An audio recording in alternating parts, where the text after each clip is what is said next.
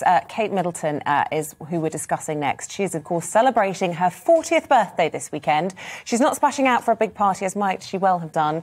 She's actually keeping it quite low-key, and that's because, of course, of the ongoing pandemic. But the Duchess's fashion will definitely not be low-key when it comes to her outfit choices. The Duchess of Cambridge is always some of the best dresses and accessories out there. Well, to talk some more about all of this, we're joined now by Louise Robertson. She's a showbiz and royal reporter. A very good morning to you. Look, right from the moment she captured the imagination of Prince William when she was on the catwalk aged 20 at St Andrews University, right up until just this last weekend when we've seen her over the royal period dressed out in her best outfit, she always looks $1,000,000.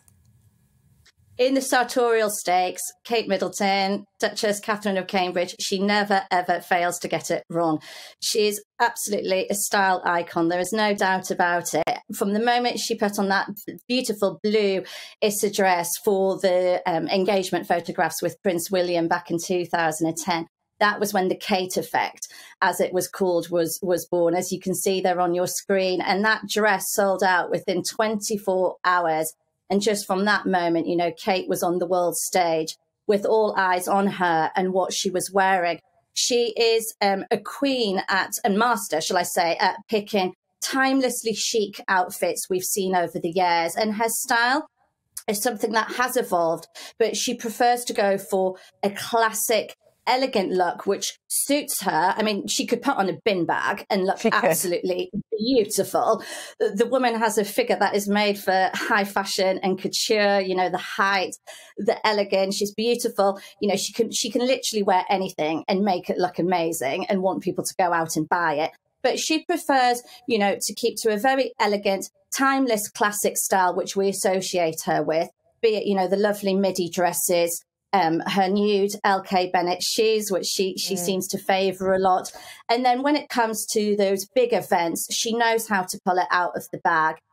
We saw recently the James Bond premiere when she was wearing that stunning Jenny Packham gold gown. Daniel Craig as James Bond was shaken and stirred when he bumped into the Duchess of Cambridge on the red carpet. I mean, I think he told her, you look lovely. And there was an intake of breath when he saw how magnificent she looked. And when she came out on that red carpet, I just felt, yes, Kate, you have nailed it. You are literally a global fashion icon that can give So Sarah Louise, what is she like? What is her power as an influencer like? I mean, I know she influences Isabel here, and but is that a widespread influence? I can't think of a single female around my age. I'm going to be 40 this year as well, who dislikes her style. And I remember when she first started going out with Prince William, or it was sort of, you know, around the time of their engagement, she used to be quite a high street shopper, didn't she? She'd be going to Reiss, and I'd be trying to find the dresses that she was wearing because they worked quite well with the kind of work I was doing. And she's just matured so beautifully through the decades. And there was a stage, I think she did have a blip, and I don't want to be the one to criticise her, but she did have a blip. It was widely reported that Her Majesty had said that her knee line, her hemline, needed to be below the knee. And I think she cut a fringe and she went a bit frumpy. Maybe it was around the time she was having kids, and trust me, we've all been there. But she pulled it back out the bag. She sorted her looks back out. I was going to say, sorry, I didn't mean to interrupt that. I was going to say, in defence of her, you know, she's obviously having to balance her role, you know, with obviously being a mother, you know, working, her charities. It's a very fine line you have to tread. And she knows one day, you know, her husband's going to take the throne. She is a queen as well of repeating. She loves to repeat an outfit. And this is something she's also a master at, as well as picking these timelessly chic pieces. So this, when she was in Germany, the Queen really likes that she repeats her outfits, and her outfits are quite budget friendly. You know, she likes Kate's thrifty sense of styling. And as you pointed out, yes, she loves to go to the high street. She will mix up, you know, a bit of high street with high fashion.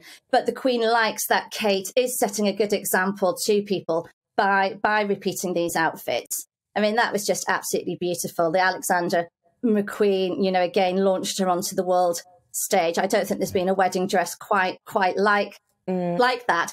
Another thing Kate does as well, she's famous for, is she really champions British designers and favours British designers, be it Catherine Walker, who her mother-in-law, Princess Diana, was a huge fan of, to Jenny Packham, as I said, with the gold gown. Issa, she also loves Erdem. There was a beautiful Erdem gown she wore, I think it was in 2015, for a finance do that she was going to. And that was a little bit not really quite her style. But again, she just pulled it off. You know, she just knows how to wear anything. And she could wear a dishcloth and it would look well. Sarah Louise, thank you very much indeed. Sarah Louise Robertson is a freelance showbiz and royal reporter on that, and she knows a thing or two about style, and we're all agreed that the Duchess of Cambridge pulls it off very, very well. We wish her a happy birthday.